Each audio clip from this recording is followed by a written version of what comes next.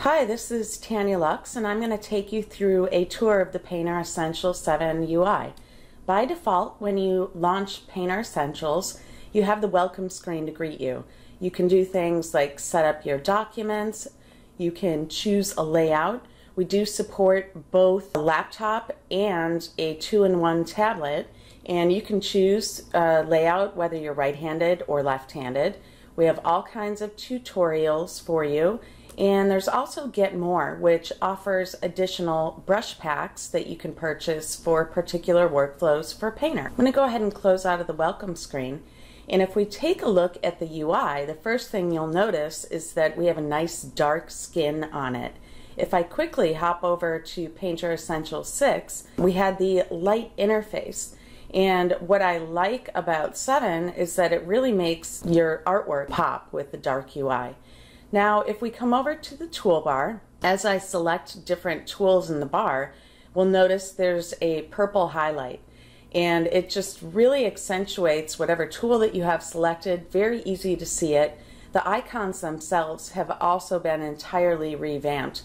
I've got the magnifier, and if I come to the center of the canvas and I'm using a Wacom Intuos Pro tablet, I'm going to tap with the stylus and move to the right or left.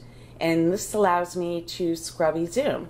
And that's a new feature in Painter Essentials 7. As you select different tools, the property bar is context sensitive and it will provide the options for the tool at hand. Now let's come to the brush selector, and we have all kinds of new brush technology for you. There are 4 new categories, and I really think you're going to love them. The very first that I'd like to show is dab stencils. And if we take a look at the variants, we have some that are called flow map and some that have paper before the name.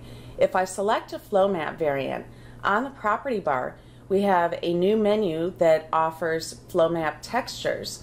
And these brushes are very expressive. And as I paint from light to harder, you can see that texture is really expressed. There's a bunch of different brush variants that you can play with, and they're all going to have a different look and feel, but they will all express the flow map if you're in the flow map variant section. If you choose from the paper, then those are going to show the paper texture. So let's come back up here. And the next brush category is dynamic speckles. These are very painterly types of brushes, very natural media looking.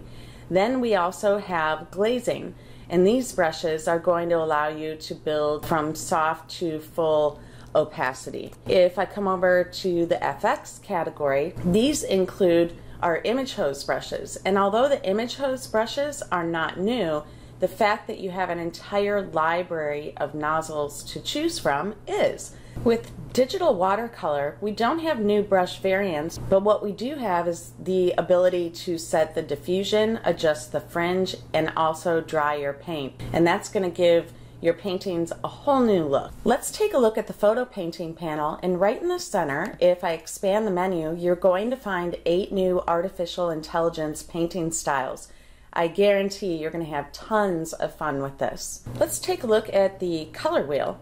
Now with the color wheel on the outside you have the hue. There are nice large new sliders, and we also have a split preview, so as I'm changing the hue it's showing me before and after, and it will also do that when you're choosing the saturation or value.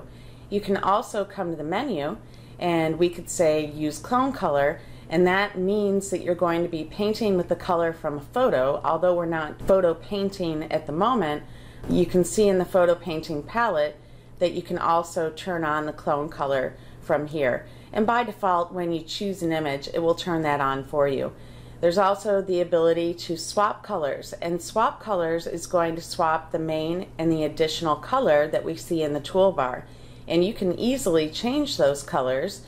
As you hit the swap option, we can change those colors and set up 2 that we might be using quite often during our painting process. If I come and I start a new document, you'll also have the universal color selector here as well. So we've brought that in wherever you're selecting color throughout Painter Essentials. Now the final thing that I'd like to mention is if we come up to the preferences, and we go to tablet, I had mentioned that I'm using a Wacom Intuos Pro tablet. Essentials detected that.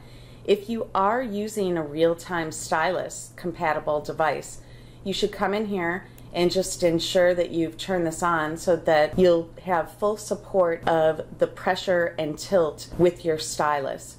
We also support multi-touch on both types of devices, and by default, Painter Essentials should detect that for you. So let's go ahead and close out of this, and that completes my tour of what's new in Painter Essentials 7.